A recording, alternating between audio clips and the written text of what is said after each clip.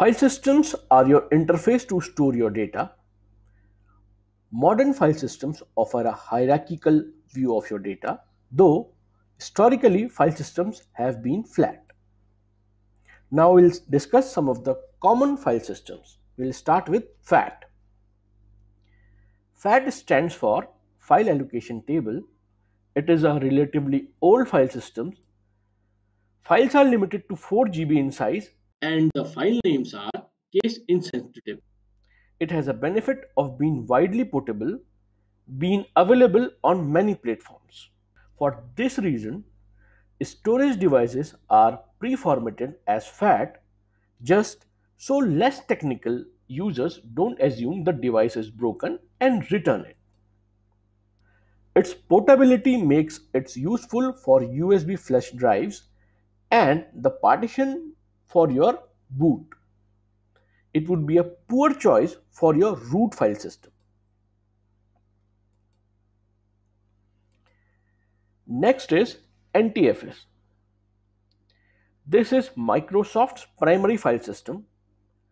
Its data structure don't limit the maximum file size to 4 GB.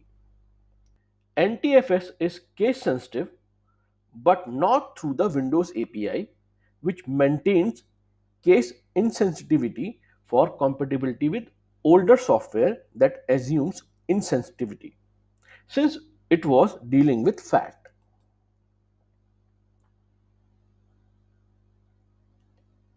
It is a better choice for storage media as Linux is also able to read it. It is still advisable to use NTFS as your root file system on Linux since its primary use is reading disks that are also used by Windows machines rather than being an installation's root file system.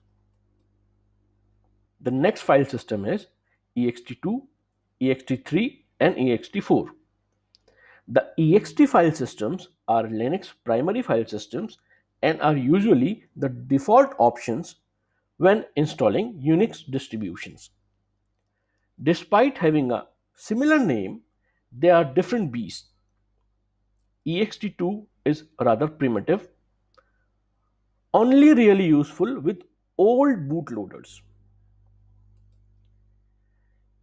ext3 is more advanced, though active development has moved on to ext4.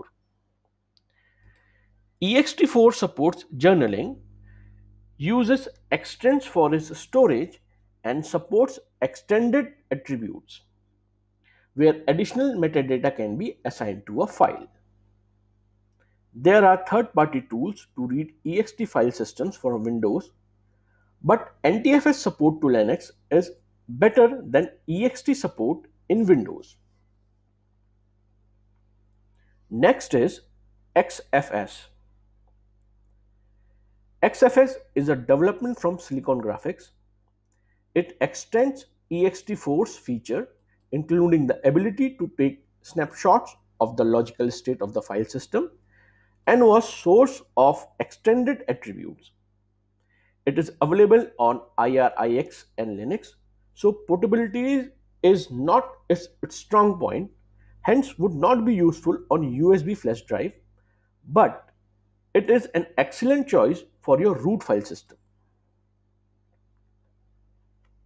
Next is ZFS. ZFS is a product of Sun Microsystem, later brought by Oracle. It is a very advanced file system, offering all the features mentioned above plus more. This is a copy on write file system, unlike the above, which were either journaling or wrote to the blocks directly. Being copy on write allows for deduplication, since if multiple files have the same data, the file system can point both files to the same data. Since if it's changed in one file, the other one won't have its data changed. Live file systems checking is possible with the scrub command, so downtime is not needed to perform maintenance. It can use multiple physical devices as its storage pool. Its license is incompatible with the Linux kernel.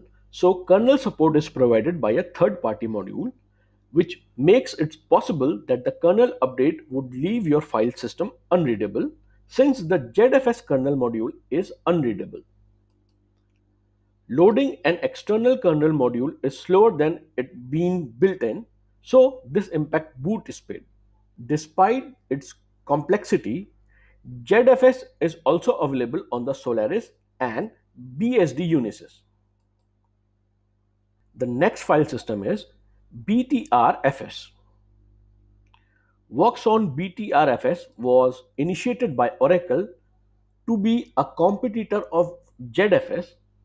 This is no longer the motivation factor since Oracle acquired Sun, but BTRFS is likely to become the default Linux file system in the future.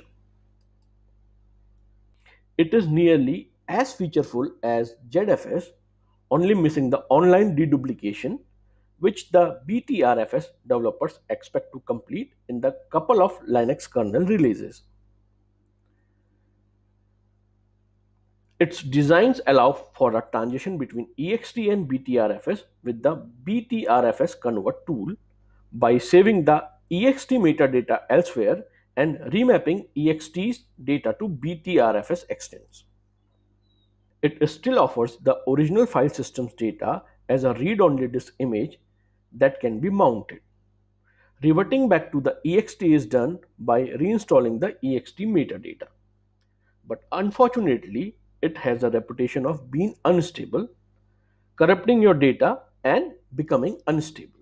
But this is a natural stage of a file system maturity.